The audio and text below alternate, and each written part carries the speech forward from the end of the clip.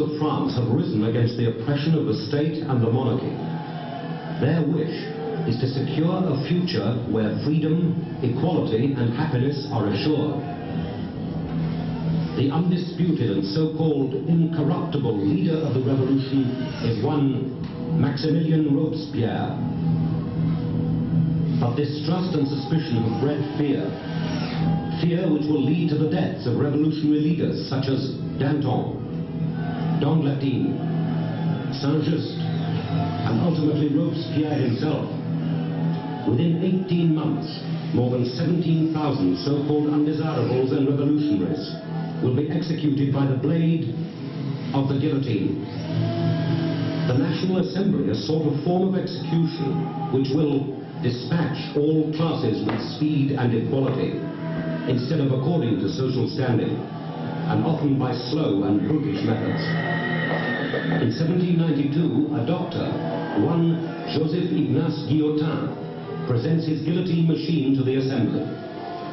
The machine falls like a thunderbolt. The head flies off, the blood spurts forth, the victim is no more. Gentlemen, with my machine I can have your heads off in the twinkling of an eye, and you will not feel the slightest pain. Tests are carried out on the corpses of paupers, live sheep and calves, before the first person to feel the swiftness of Dr. Guillotine's machine, the highwayman, Nicolas Pelletier, in April 1792.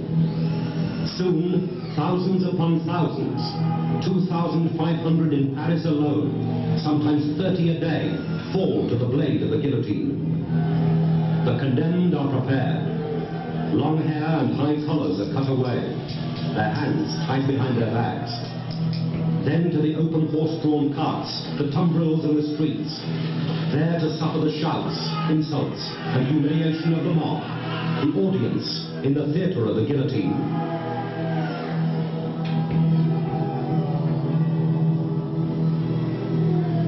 Citizens, on behalf of the tribunal, I, Maximilien Robespierre, order that you now remove yourselves to the Place de Revolution, where sentence of execution will be carried out